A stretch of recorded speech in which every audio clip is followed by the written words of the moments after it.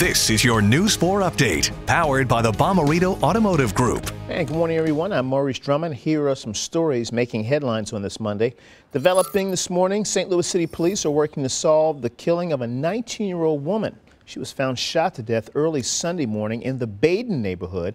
3 other victims were also shot in that same incident. Today, St. Louis County's mask mandate will be challenged in court again. A hearing is scheduled today of the first mandate implemented by County Executive Dr. Sam Page. That mandate is now void as St. Louis County passed a second mask order with support of the County Council. But Attorney General Eric Schmidt says he'll fight the latest order through his existing court case.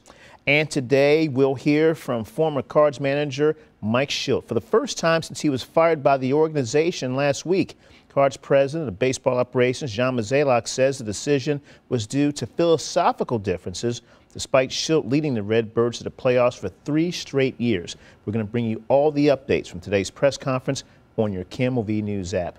Time now for a check of the weather. Man, it's been absolutely spectacular, Ken. I'm telling you, you don't get better weather than this. Yesterday, 73 degrees, beautiful sunny skies. Beauty again today, just a little bit warmer at 76, thanks to a southwest wind at 5 to 10 miles per hour, but nice dry air, a beautiful crisp morning.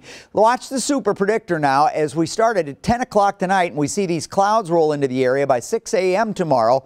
Fear not, no rain expected with these clouds, and the back edge should be moving through the metro area by lunch hour so that we get into some afternoon sun again tomorrow. That will help to warm us up to about where we are today. So again, 76 degrees today for the high temperature, 75 tomorrow with some morning clouds, a 40% chance of rain and storms on Wednesday, and then breezy and cooler on Thursday with a high of 65 down to 62 on Friday.